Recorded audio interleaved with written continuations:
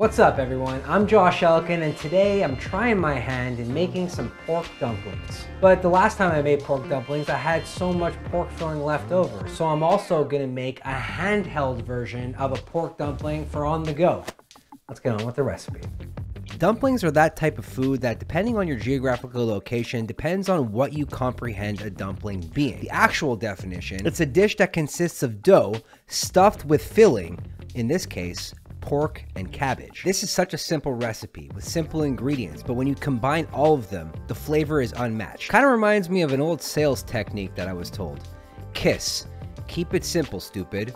It's like that. I'm keeping it simple with garlic, ginger, soy sauce, green onions, and cilantro. Now I gotta uncover something here. I had all these ingredients laying around and I made these before I actually recorded this video, and I found something out about myself. I never even knew they were made that way. Alright, so we got all of our ingredients. Our garlic, our ginger, our green onions, the white part and the green part, and our cilantro. And our cabbage is soaking, or rather dehydrating, because I covered it in salt, which is gonna help wilt it down and remove some of the moisture, which is definitely needed because we do not want these to be soggy. Now brace yourself, people. If you are recreating this dish, you're probably going to want to eat it as is. Now I know you're not supposed to eat pork raw, and I'm not saying you should do that, but the flavors that are injected into this bowl are so inviting, it's going to be hard for you not to eat every dumpling you make as soon as it's ready. Let's do a little recap, shall we?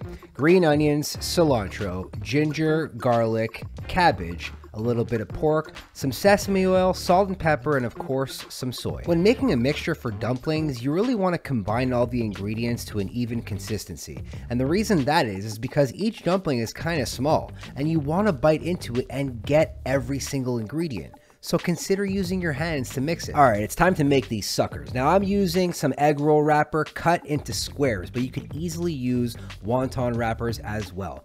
All you gotta do is grab a cookie cutter to whatever circle size you want and start cutting, which is going to come in handy later when we have leftover pork filling and we want to make a handheld dumpling.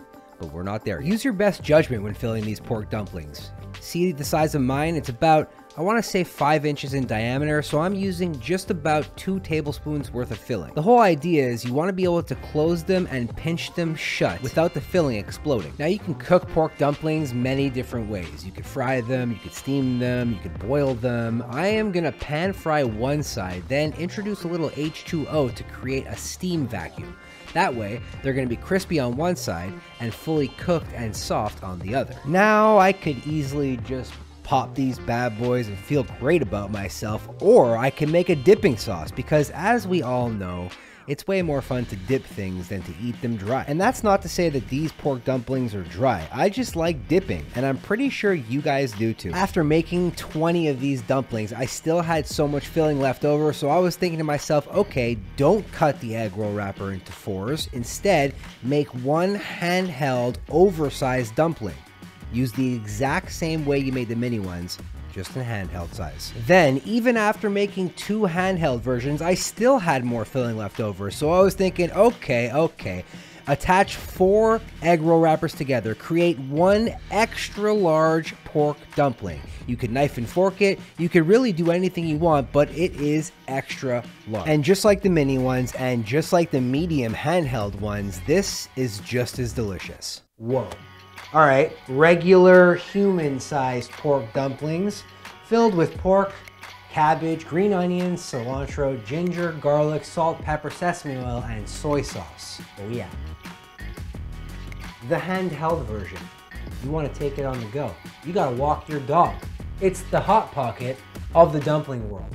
After all that, extra large versions. Now this, yeah, could be handheld, like a quesadilla. You guys want to learn how to make this pork dumpling recipe, hit up recipechampions.com or check out the link down below. I got so much pork and so many dumplings to eat. Bye.